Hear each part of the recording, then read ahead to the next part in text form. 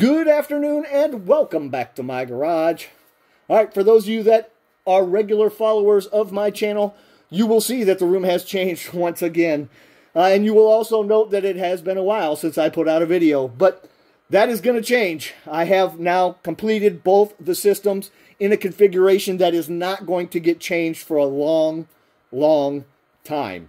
I made new racks. I got new panels up on the roof. A lot of these components I have used are components that I have been recommending people buy and put together for small systems. So this video is an introduction to the two new systems that we're going to chart going forward for the next couple years. And you will have an idea what kind of power you can make and what kind of power you can harness from the sun. So let's talk about what we got here. On this side is a 24-volt system over here. As you can see, we still have the two Time USB batteries tied together with the same Ames 24-volt 1500-watt inverter. I did buy a new EP-Ever.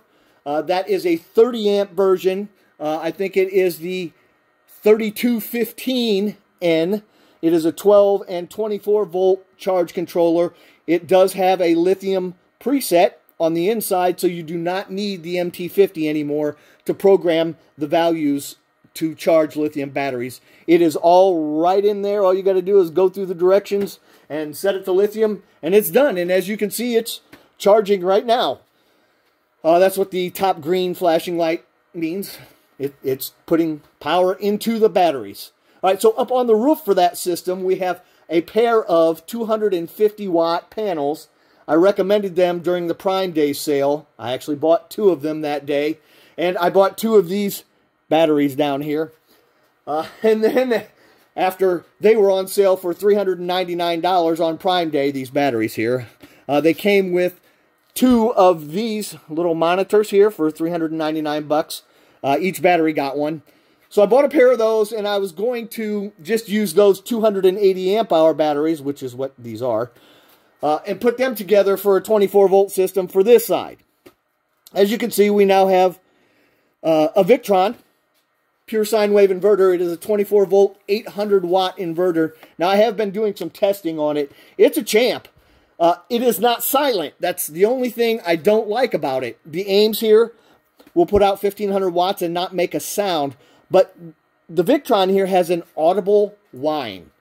So I would not recommend it if you were using it in like a van or somewhere where you're going to have to sleep next to it. It actually has a slight hum. Now, I don't know if you can hear the hum right now. The hum you can hear is the DeWalt battery charging there. But if in a future video, I'll make it quiet in this room and I'll put it up next to it. You'll be able to hear it. It does make an audible hum. Now, this is the 4415N, the original piece that I bought back in January, and it's been operating like a champ, and it now has 600 watts of panels up there on the roof. I bought 6 100-watt panels and then wired them in pairs for 24 volts. So there are, 300 watts at 24 volts up there, or 600 watts total. This system here has 500 watts total. Both those panels on this system are 250 watts. I'm not sure if I said that or not. But so this system is a little less, this system is a little overpowered, and this system is a little underpowered for the batteries. As you can see, we now have 4 280 amp hour batteries wired together for a 24-volt system. That should be about 10 days worth of the constant draw that runs on this system here. I think, you know what, we're going to find out this winter, but we might have enough battery to make it. That is a huge battery for what I got.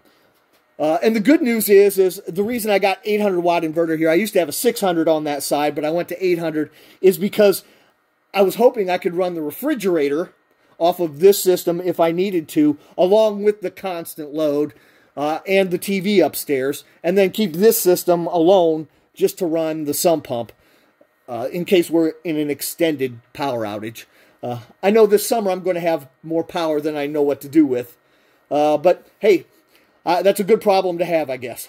All right, now, the last thing about the system, and you know what, let's take a run outside. As a matter of fact, I think I know how to edit now. I was playing with it a little bit. We'll see if I can do that here. All right, and that's what's up on the roof now. As you can see, there's 3 sets over there on the right, and they're laid back now at 21 degrees. The new racks I made will lay back to 21 for the summertime and 38 degrees for the wintertime. On the left there is the pair of 250. See how my fancy-dancy editing skills worked out. Hopefully this turned out real good, but that's it for this one.